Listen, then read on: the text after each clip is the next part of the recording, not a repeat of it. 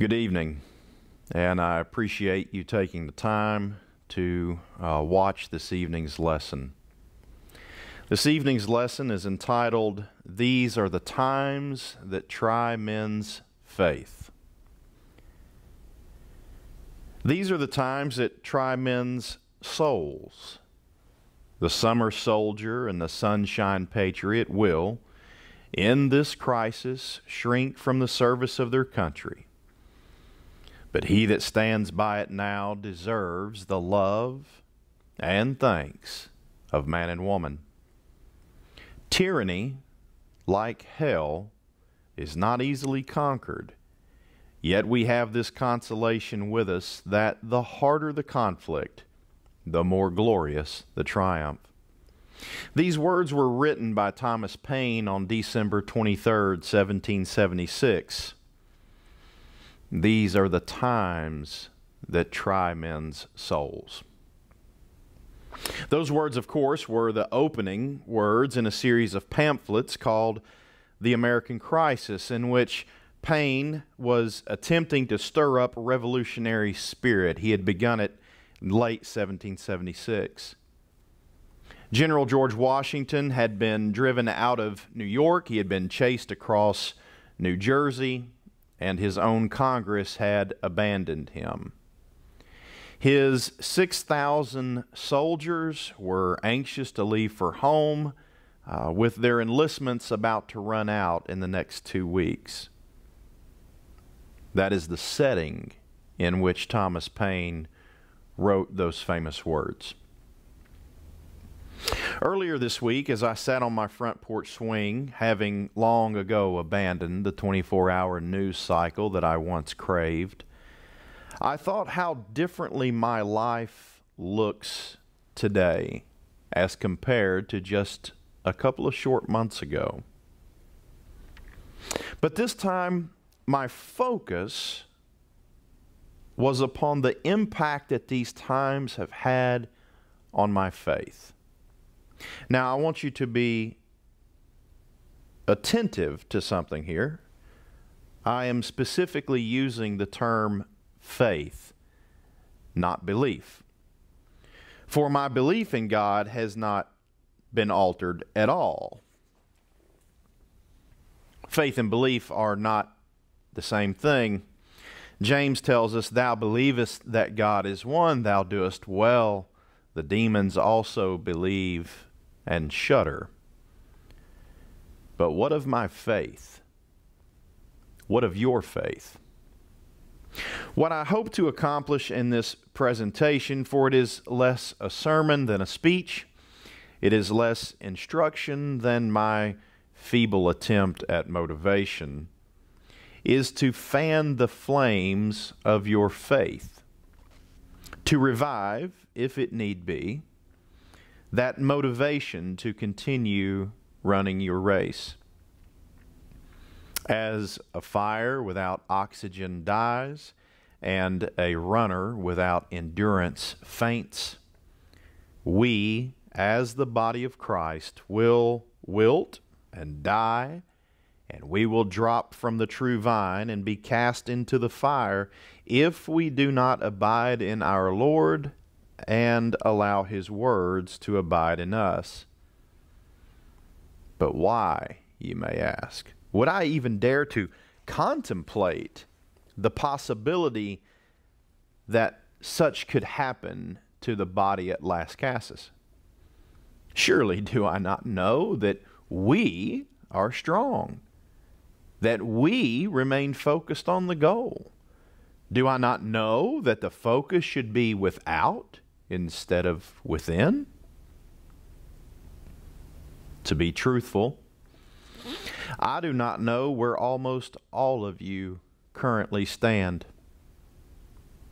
There are my hopes, there are my desires for you and your faith, but I lack knowledge.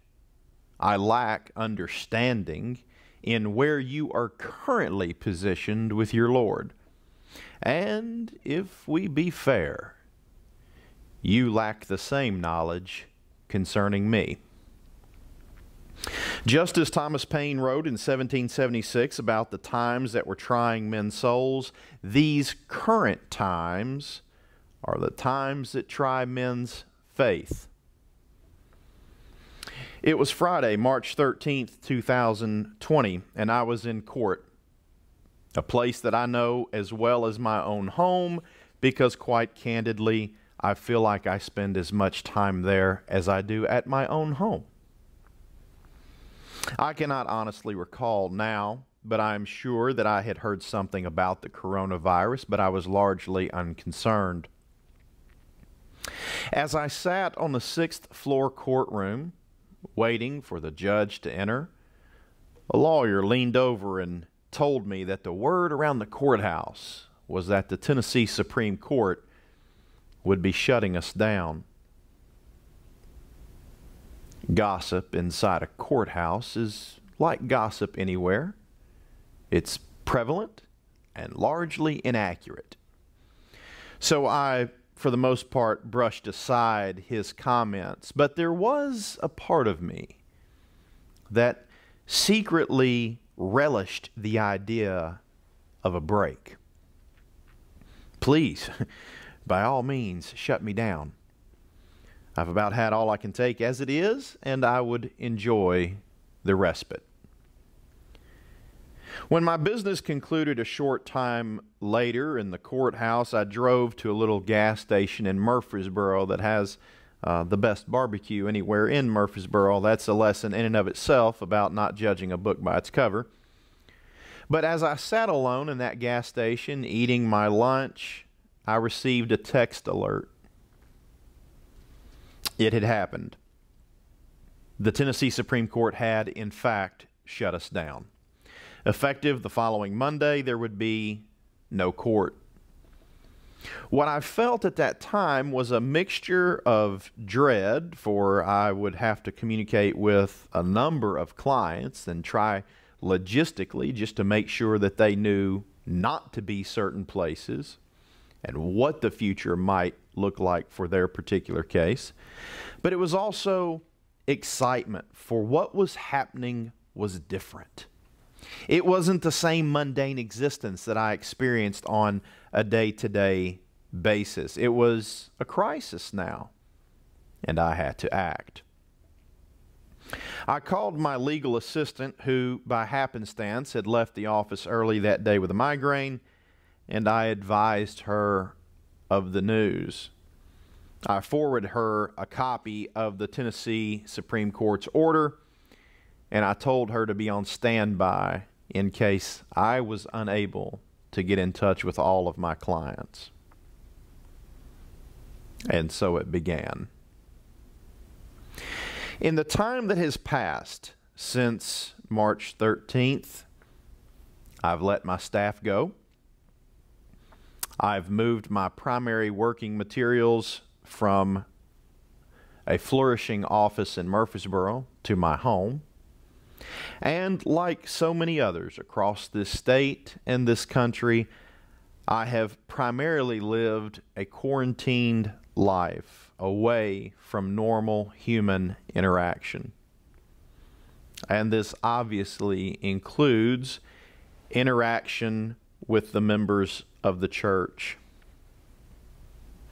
And now that we are approaching 2.5 months into these times that try men's faith, it seems like a perfect time to me to reflect. So earlier this week, as I sat on my porch swing, looking out at the fading light of day, I began to reflect. How has my faith changed, if at all, over the past 2.5 months? Though that reflection was sobering and eye-opening, it was important. What do you think you see when you look at me? No doubt there are many who, from the outside looking in, think, well, that's Josh. He's a successful lawyer. He's got a beautiful family. What a life he must have. And to be fair, it would be disingenuous if I said that I have not had a good life. But what do you not see? What is the reality that exists that you don't get to see? Because I largely don't allow it to be seen by people. What you don't get to see is anxiety. I, for most of my life, have suffered with anxiety. At times, the anxiety becomes so strong that it dips down into depression. That's not what you anticipate, is it? That's not what you would anticipate if you saw me in the courtroom. It's not what you would anticipate if you saw me standing in front of a class or delivering a sermon or telling a story. Because those things are suppressed. What you would see instead, what I try to let people see, is strength, resolve, determination, ability. Over the last 2.5 months, as I have largely been quarantined with my family and away from that human interaction that I used to have, I've also noticed an impact on my faith. Without having that weekly ability to go and be around others of like mind, to receive encouragement from brothers and sisters in Christ, to listen to messages that make me think, that spur me to study, that motivate me to continue my own race, I have felt myself steadily slip further and further back. And so as I sat on that porch swing and I contemplated where I was, knowing that I also had been asked to deliver the Sunday night message for this coming week, I thought, what can I talk about? I don't feel motivated enough to deliver some rousing sermon that would encourage everyone and be the greatest thing that I could profess. I don't have the motivation for that. So instead, what I decided to do was just go with honesty. Raw, unvarnished honesty. Because if I had to guess, I would say that there are at least a handful, maybe more, of you who have experienced and felt the same thing. Maybe it's a job that was lost or severely curtailed. Maybe it was the inability to communicate in person with family and friends that you had looked forward to on a daily or weekly basis. But something through all of these times that we're going through right now has impacted you, and it's impacted you in a negative way. Now, again, I know that, normally what we like to do is we like to get up and we like to give sermons or teach classes or give presentations that make the audience feel great about themselves and leave motivated and encouraged. And I certainly do not intend to simply be the naysayer today, to be the guy that brings you down. But I do feel that these are important times for us to recognize what we're going through and the impact that it has on us. So as I sat on my porch swing and I was contemplating where I was and how this has impacted me and why I felt the way I did, why I felt my faith was moving in one direction versus the other, there were certain scriptures that came to mind. If you're watching this and you have a Bible handy, if you want to turn to the second book of Corinthians in chapter 11, it's actually one of my favorite places in the Bible. Although what is described is very horrific, it's encouraging. Paul is talking, he's the writer here, and he's describing the things that he has gone through. Beginning in verse 24 of chapter 11, Paul says, "From the Jews 5 times I received 40 stripes minus 1. Let's stop there for just a minute. What does that mean? 40 stripes minus 1. It means he was beaten. He was beaten. He was taken. He was most likely shackled to some type of a post on the ground that would have bent him over, and then they would have taken various forms of whips, and they would have whipped him. 40 times minus 1, 39 licks.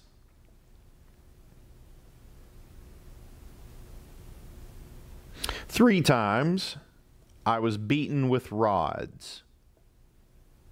Once I was stoned. It's important to note here also, when he says that he was stoned, in that time when people were stoned, they were not stoned simply as a punishment that they would recover from. The intent was to inflict death, to cause death.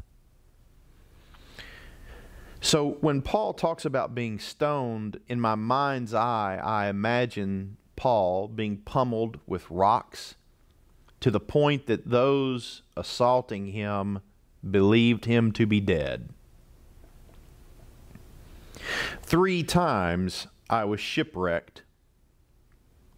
A night and a day I have spent in the deep. In journeys often, in perils of water, in perils of robbers, in perils of my own countrymen, in perils of the Gentiles, in perils in the city, in perils in the wilderness, in perils in the sea, in perils among false brethren, in weariness and toil, in sleeplessness often, in hunger and thirst, in fastings often, in cold and nakedness, besides the other things, what comes upon me daily, my deep concern for all the churches." Now think about that for a moment. Think about that in conjunction with what you are going through right now. Think about the absolute difficulty that Paul experienced, not once, not for some brief period of time. I mean, my goodness. When he talks about receiving 40 stripes minus 1, when he talks about being beaten with rods, when he talks about being stoned, when he talks about being shipwrecked, those are not minute periods in time. Those are things that occurred and then he had to recover from. Think about what Paul went through. Now, I raise that for a couple of reasons. One, because I think it's important for us to have some reference, something that we, as we go through these times in our life, can look to and we can say, I can do this. I can make it. And I know I can make it because I have an example of someone who came before me, who went through far worse than what I'm going through, And not only did he survive it, but he maintained his faith. He kept running his race.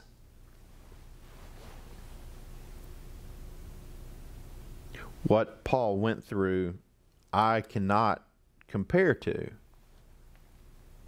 I can't say that what I'm experiencing is anywhere even in the same ballpark as what Paul has gone through. Keep that in mind and flip over in the same book to chapter 12. Because here is a passage that I would like at some point to do just a whole class on. It's a very interesting passage, but for today's purposes, I'm going to have us focus on one specific element. In chapter 12, beginning in verse 1, Paul says, "It is doubtless not profitable for me to boast. I will come to visions and revelations of the Lord. I know a man in Christ who 14 years ago, whether in the body, I do not know, or whether out of the body, I do not know, God knows. Such a one was caught up to the third heaven.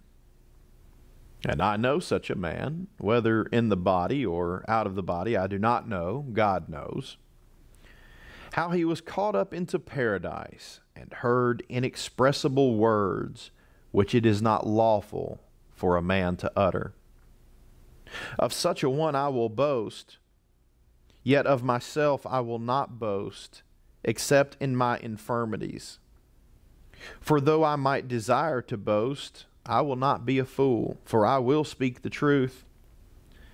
But I refrain, lest anyone should think of me above what he sees me to be or hears from me." Now I want you to stop right there.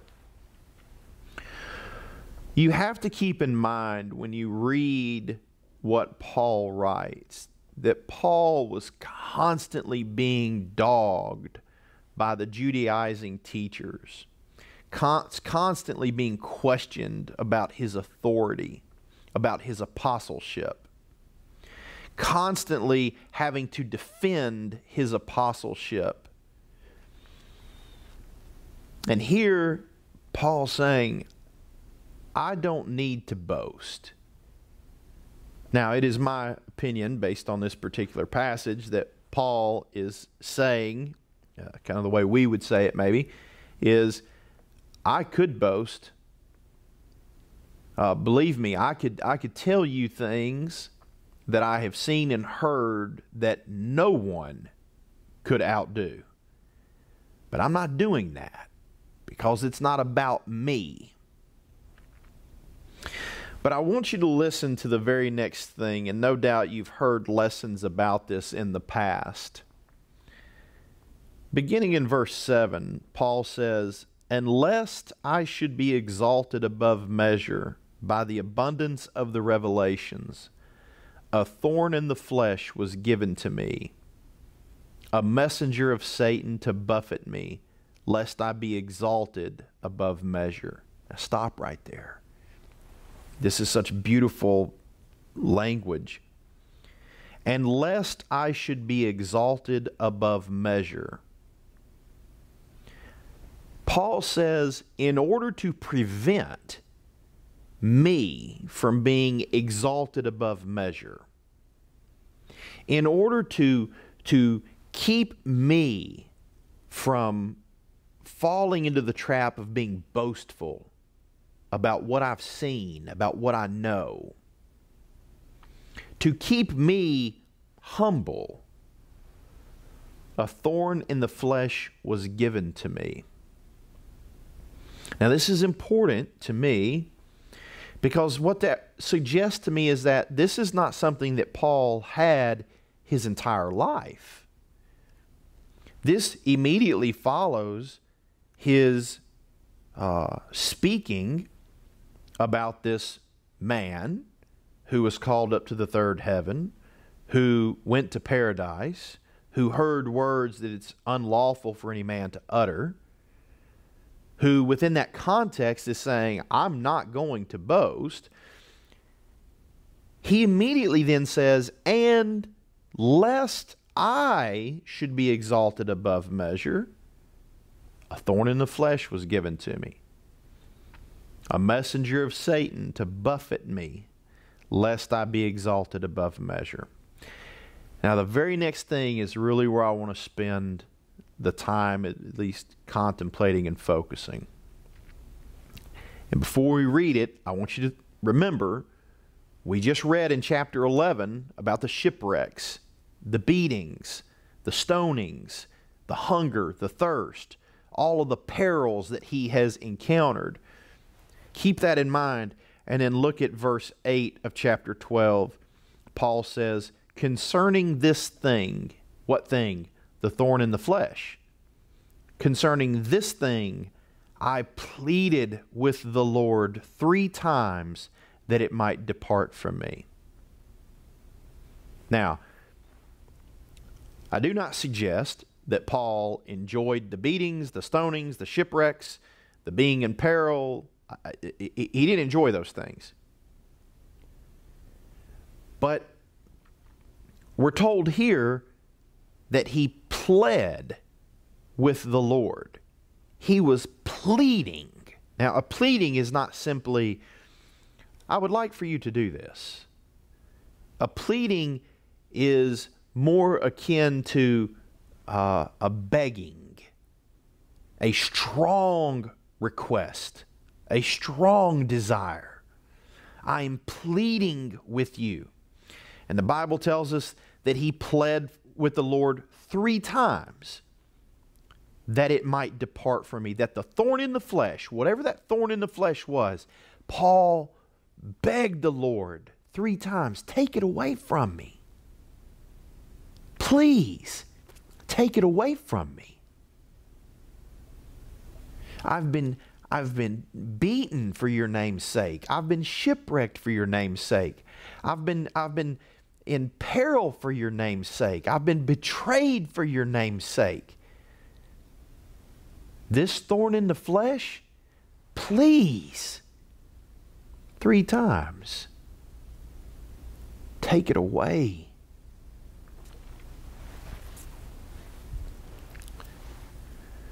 Can you relate to that?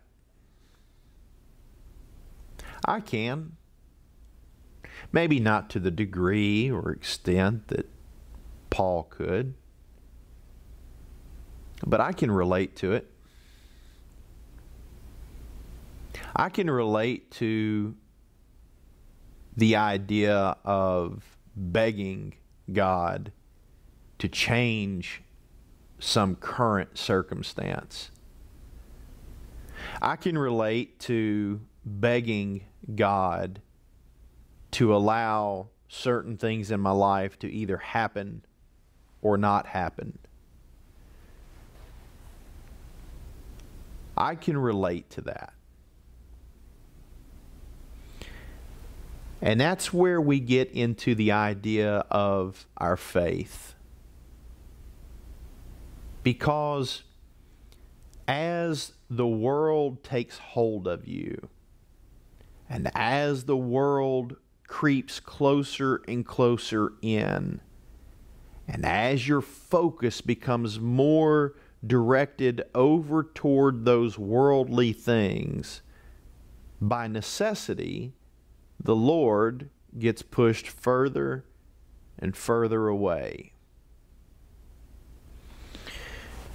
We begin oftentimes to rely upon our own ability to change our circumstances, or we rely on things of the world to make us feel better, to change our attitude, to give us hope, to produce excitement, instead of looking to the Lord. So I can relate to some degree when Paul says that 3 times he pleaded with the Lord that it might depart from him.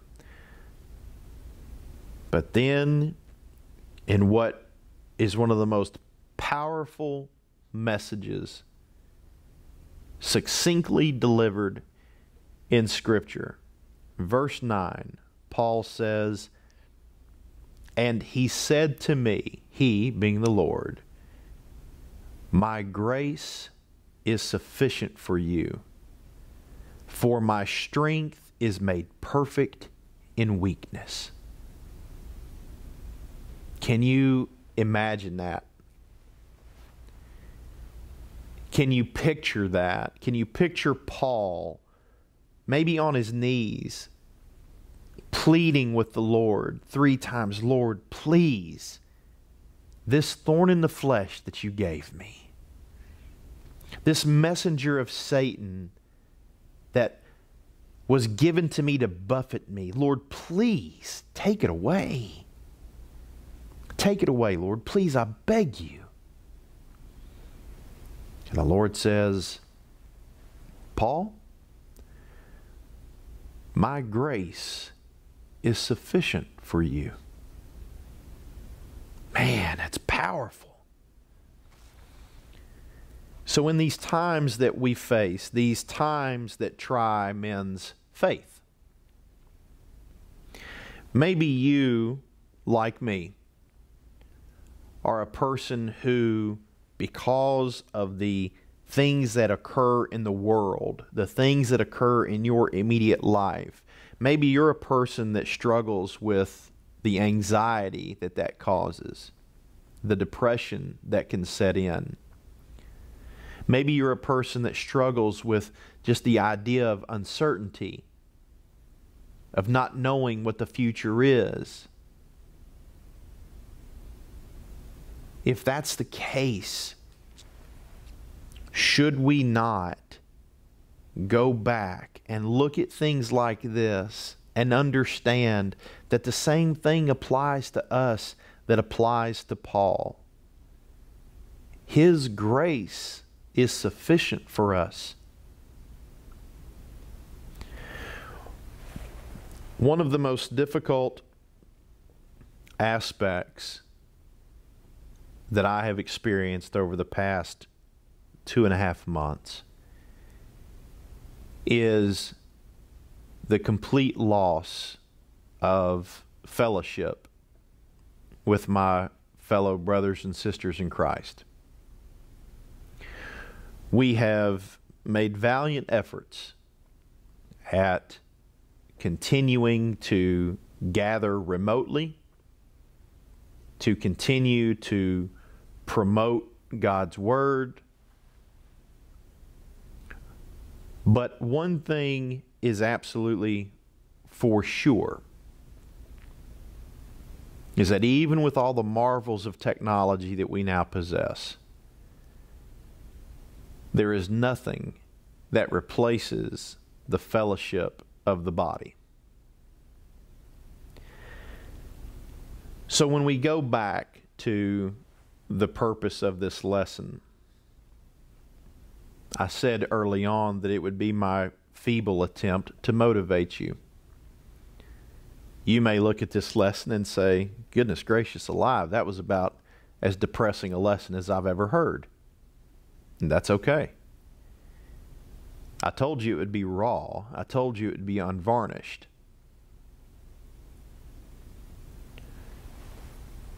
I want you, more than anything, to do a self-evaluation. When I was on that porch swing, the way that I thought about it in my mind was, this has been a midterm. Everything that has led up to this point should have prepared me, if I had paid attention, if I had studied, if I had done what I was supposed to do. Everything up to this point would have prepared me to pass this midterm. Well, what was the test? The test was a sudden and severe disruption in your everyday life. a sudden and severe disruption of the body of Christ, how did I respond? How did you respond? Today is a day for self-evaluation, because fortunately for me and for you, we have not had our final exam yet. Our final grade has not been posted. Over the past 2.5 months, has our faith strengthened? Has our faith increased? Has our love for the body increased? Has it been manifested in some way? Or have we slowly slipped backwards to a point where, if this were the final exam, we would fail? That's a question that only you can ask for yourself and answer for yourself. I've asked the question of myself.